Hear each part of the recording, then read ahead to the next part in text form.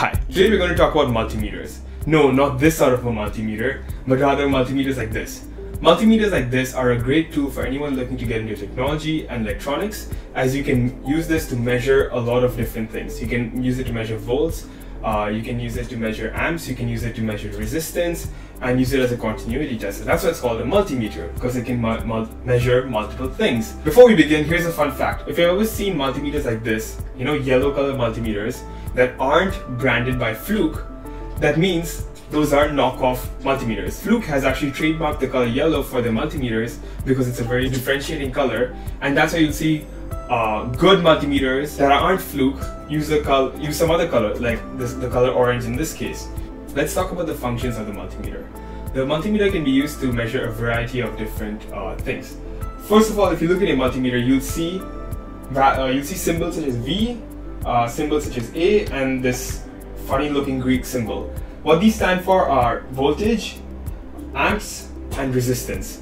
Well, you might be wondering, what are these different numbers within each range? So within voltage, within resistance measurement, and within ampere measurement, you will see that there are multiple different ranges. And the reason that there are multiple ranges is because these ranges give you better resolution. That means better accuracy within each range, right?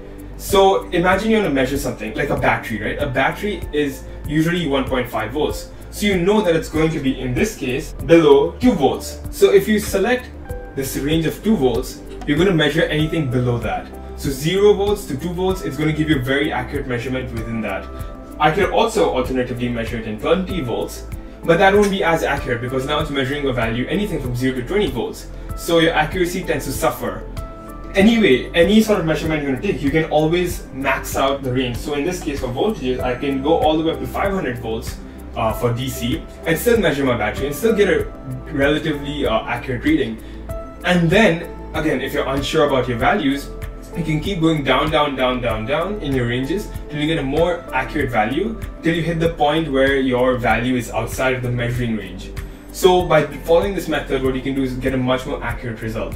The same is the case for amps, so current measurement, and resistance, ohms measurement. You can use it, and if you ever get the value 1 means it's outside of the range of measurement. Next, let's talk about the continuity tester function on the multimeter. To set it to the continuity tester function, look for a symbol like this, and then what you can do is you can basically use the 2 points to probe anything and check if they're electronically connected, if they're part of a circuit or not, right? And when you touch them together, you'll get a sound like this, which is a very audible way of telling if your points are electronically connected or not. You can also use it in wires to see which wire corresponds to which wire, so you can use it on 2 points of a wire to test that. Next, let's talk about how to use the multimeter probes to measure what you're going to measure. If you're measuring anything like resistance or voltages, what you want to do is connect these probes in parallel to what you're measuring. If you're measuring continuity, or if you're measuring current, you'll be wanting to connect the probes in series to what you're measuring. And another tip for measuring current, if you're measuring anything below 10 amps, right? So that is up to 200 milliamps on this multimeter, then what you want to do is you can keep your red wire connected to the middle input here. But if you want to ever measure more than 200 milliamps, and this will differ from multimeter to multimeter, you'll have to physically disconnect it and connect it to the 10 amp port. From this 10 amp port, you can unlock the 10 amp function to measure any current up till 10 amps.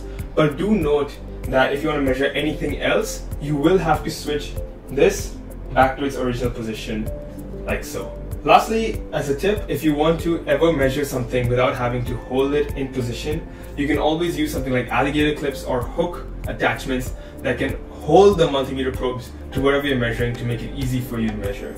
Thanks. If you enjoyed the video, consider liking down below. You can also drop any of your questions down in the comments section. And if you want to check out more tips and tutorials, do subscribe, and you can find more videos that I've made on similar topics. Thanks.